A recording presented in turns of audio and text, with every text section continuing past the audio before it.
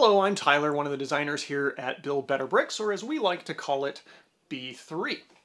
Now, this video is all going to be about just kind of the behind-the-scenes process of what it's like designing some of the models that we do, and we'd like to do this a little more often just to give you an inside peek at some of the models that we're working on, so you can just see our build process, some of the mistakes that we make, or some of the goofy-looking prototype versions before we get to the final product, and just kind of follow along with us on that process.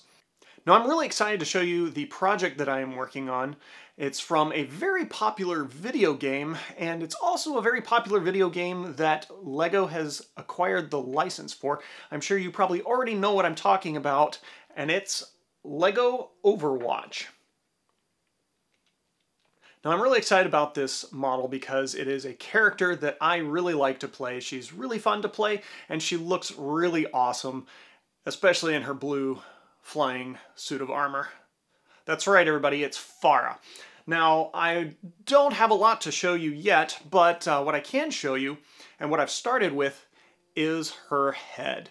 Here you can see her head with that gold armor plating there, or that gold visor, as well as some of the gold pieces on the sides there. Now, I've chosen to do her flesh color there in that medium dark flesh color to kind of simulate that Egyptian skin tone that she has, which I think looks quite appropriate there. Now, I wish that we could do her in kind of a medium azure color rather than just plain blue, but unfortunately the pieces are not readily available in the appropriate shapes that we would need in order to accurately create the model. So we're going with a standard blue here. Now, you'll see we've got sort of this hinge piece here. I really wish that that hinge brick that's inside there, I wish this guy came in a pearl gold color, but yellow is the closest thing I can get in order to just angle that piece down there just a little bit in the front. Now, we want all of our models to be pretty posable, so I'm going to try and attach it using some of these mixel joints, these little ball joints here. So hopefully we will see this head on Pharah pretty soon. Now, as you can see, this model is going to be pretty big, probably about yay big. It's probably going to be about somewhere in the same scale range as the Iron Giant model that we created. Now, another thing that I've been working on, this is definitely a prototype, is the one of the jet wings for Pharah. She's got two of these wings on her back, and they are kind of her main propulsion system slash aerodynamic, maneuverability system. I've got kind of some brick-built jets here. Those may or may not stay on the model, I'm not certain.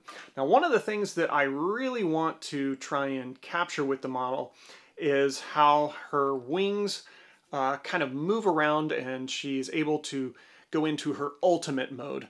So one of the things I would like to be able to do is have these wings split and then open up into that sort of insect wing look as she uses her ultimate. Now, another thing that I'd like to change is some piece usage here. Right now I've got a ball joint on here, and it makes the wing flop a little bit, and also this piece is pretty uncommon and hard to get a hold of. So this is something that may change, and also sort of the assembly here on the bottom's got a lot of weird stud reversal stuff, which certainly looks pretty cool here, but it's pretty complex and pretty flimsy. So I will probably attempt to redesign this bottom section here. Well, that's all for now. I hope you've enjoyed taking a look at some of the behind the scenes of designing this Pharah character. I'm really excited to see how she turns out, seeing that she's one of my favorite characters in the game. So, thank you so much for watching, and I will see you next time.